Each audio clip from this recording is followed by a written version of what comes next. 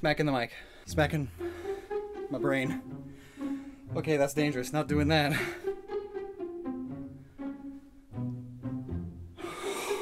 Alright. One actual session of dry heaving later, and we're back. Oh my god. Alright, let's cut to the chase.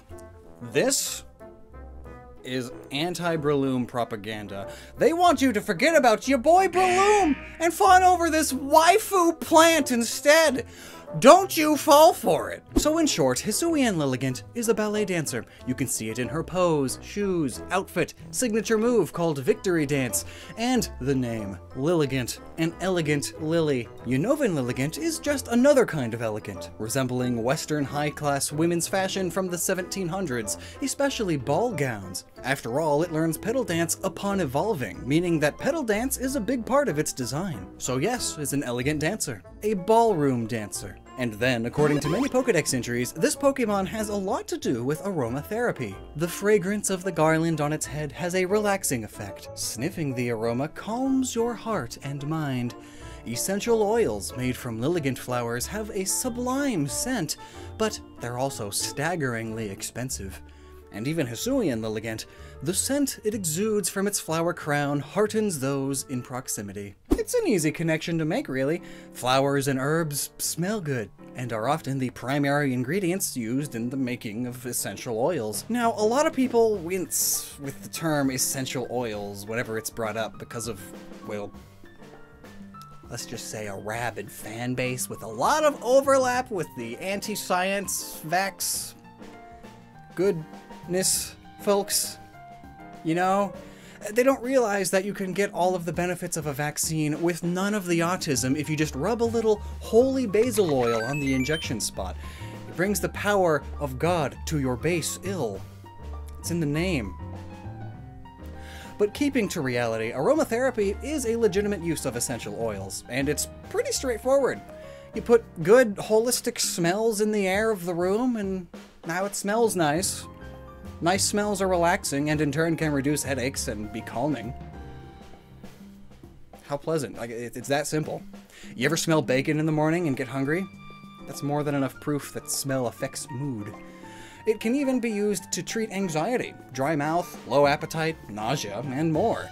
I could really use some right now after all that spinning. And speaking of smell and taste, do you think I could guess what a Japanese snack food is without seeing it? Maybe if I put enough of them in my mouth, I can guess. Not fruit marshmallow. Or if it is fruit, it's sakura, which isn't a fruit. Strawberry? No. Chocolate. Chocolate. Chocolate! It's a sakura latte marshmallow. I said sakura latte! The answer is sometimes. But this challenge and video are possible thanks to sponsors like Sakura Co. and Tokyo Treat. Each fantastic monthly box is filled with Japanese goodies. With Sakura Co., your monthly boxes will include up to 20 traditional and authentic artisan Japanese snack items, some of which are recipes passed down from over a century ago. And each box also contains a specially crafted Japanese tableware. This month's theme is matcha, and thanks to the included booklet, I now know a matcha stuff about it.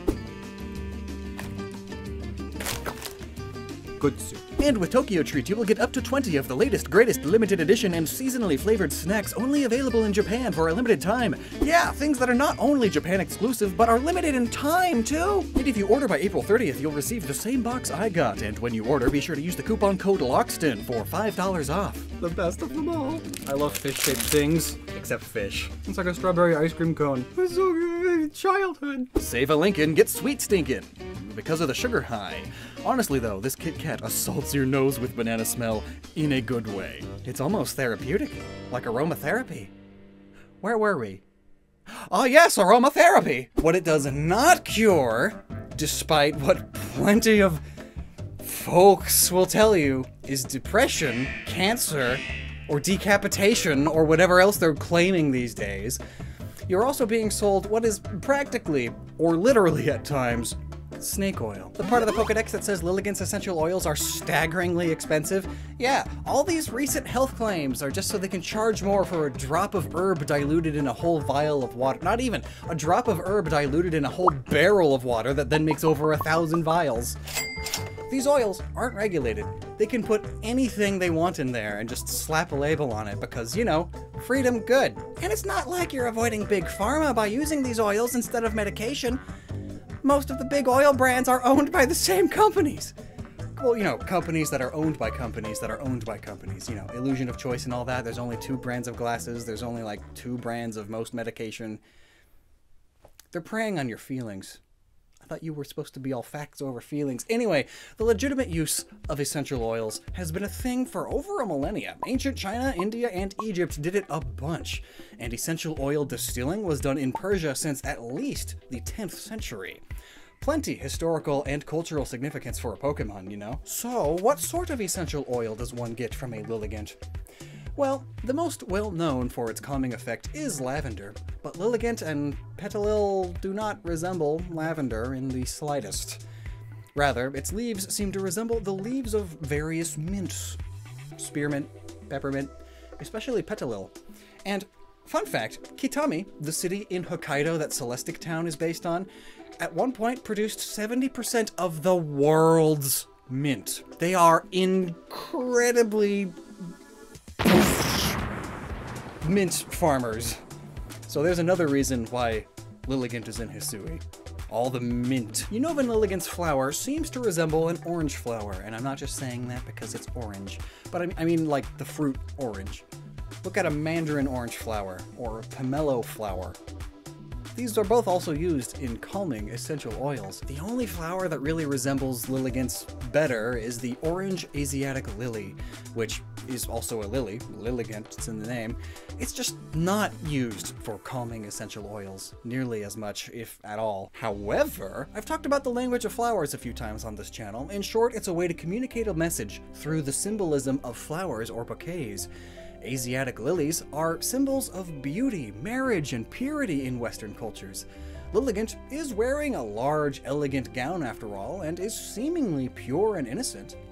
When orange, specifically, they are symbols of warmth, confidence, and passion, vibrant satisfaction in life. When pink, though, like on Hisuian Lilligant, they symbolize healing, love, admiration, and femininity. I suppose that's fitting of a ballet dancer. Ballet is widely seen as a very beautiful, pristine, feminine dance. And many would very well call it elegant and high class, very fitting of Lilligant. But there is one stark difference between ballroom dancing and ballet. And that's how hardcore it is. Ballet dancers need intense core strength and body coordination, unrivaled balance, and ripped up legs, figuratively due to the power of their muscles, and literally because ballerina legs and feet are used to the point of intense bruising and ripped skin. People who say ballet is some frilly woman's dance have no idea about the pain and the intense training it takes to be perfect. It's not at all unlike the kind of training martial arts users go through. Disciplined, rigorous, strength and motion-enhancing training. It's no wonder Hisuian Lilligant adds fighting type to its previous mono grass. She's a bad grass fighter now. Legs so strong and motion so well trained, there's no need to differentiate her kick attacks from a martial artist's. Plus, just think about how many video games have a fighting character just use dance moves, you know? Heck, Pokemon already does that with Hitmontop being a capoeira dancer. Granted, that's a dance that's also a martial art. But still, question though, so what is a ballet dancing plant doing in Hisui in Pokemon Legends Arceus, which is based on Hokkaido, roughly during the Meiji Restoration? Good question. Japan is no stranger to ballet, but it's not like they are known for it. However, super summarized history lesson time, the reason Japan finally decided to colonize and forcefully integrate Hokkaido into itself is because Russia was starting to do the same thing. It's why you'll find a few Russian Orthodox cathedrals in Hokkaido, and why you'll find many of the islands surrounding Hokkaido being claimed by both Japan and Russia. And heck, Sakhalin, the long island that Sinnoh's battle frontier is on, is a part of Russia. It's easy to think of Russia as European, but no, they spread all the way east. And more south. The reason this is worth bringing up, though, is because for a time, Russia was the world leader in ballet. Around the year 1500, ballet found its beginnings in Italy. A century later, France did that thing it always does with everything and said, nah, it's French now, and it continued spreading throughout Europe, different areas developing different signature styles.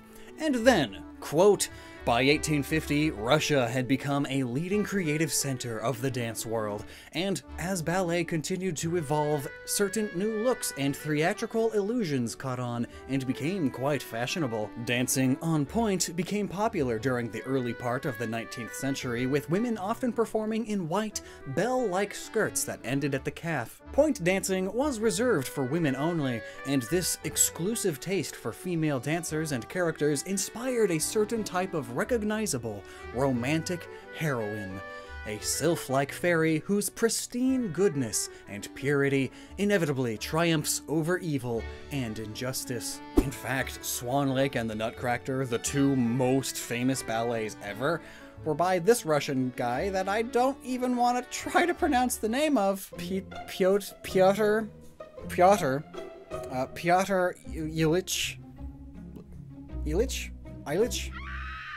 Ilyich Tchaikovsky, Chives, Peter Tchaikovsky.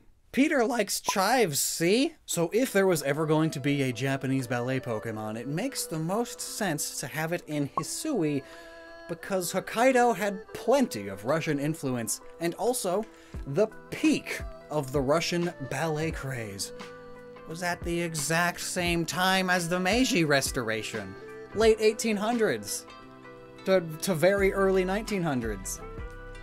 History is so neat. But perhaps there is more to her design. Notably, ballet dancers typically don't have these upward pointed shoes, especially on the back. So could ice skating play a role here?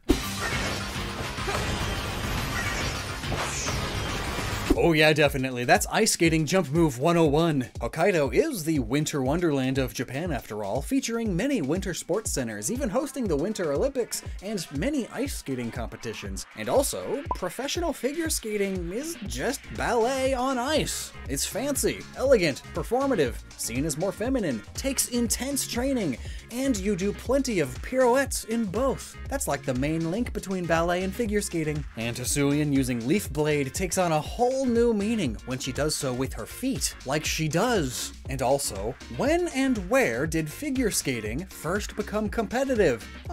Also the late 1800s. The first figure skating world championship? 1896. St. Petersburg, Russian Empire. Also, just look at historic ice skates. The first were pointed just like Lilligant's feet, and in the 1800s they got fancy ends. And in both ballet and figure skating, you typically wear little high skirts with the legs either bare or in tights for the better range of motion. Plus, with all of these Russian Empire connections, could you say that Lilligant's and Petlil's head resembles a kokoshnik? Typical elegant headwear?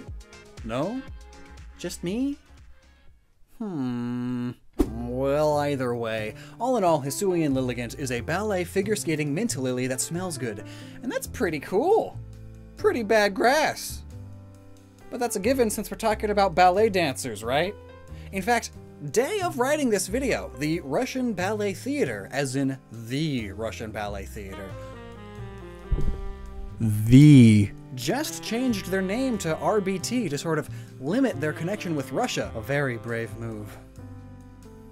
Thanks for watching. Oh, I'm still gonna hurl. One more thing. As mentioned in other videos, Cleavor is based on one of Nobunaga's generals. Sneasler is partially based on Nobunaga's wife. Samurott on Nobunaga. And I think, emphasis on think, that maybe Hisuian Lilligant is partially inspired by Nobunaga's sister, Oichi, who is actually a very major character in Pokemon Conquest 2, which, remember, is a Pokemon crossover with Nobunaga's Ambition, the tactical version of Koei's other game, Samurai Warriors, which these Pokemon potentially pull their designs from. The pop culture modernized depictions of these historical figures as seen in Samurai Warriors, rather than the real people in, like, their real portraits or whatever. But Oichi, Nobunaga's sister, is classically against her brother's evil ways. Valiant, pure, and innocent are words to describe her in basically every depiction she's ever gotten. And famously, she marries Azai Nagamasa, which is an important note because, again, of those things that the flower symbolizes, remember. On top of this, her moveset primarily involves spinning and kicks, and she wears pink and has a flowery headdress tilted to the side, and a ballet outfit. The heck? It really makes me start to wonder if I missed a reference with my coverage of the other Hisuian Pokemon, you know? Well, what do you think? Let me know down below, and until next time, never stop using your noggin.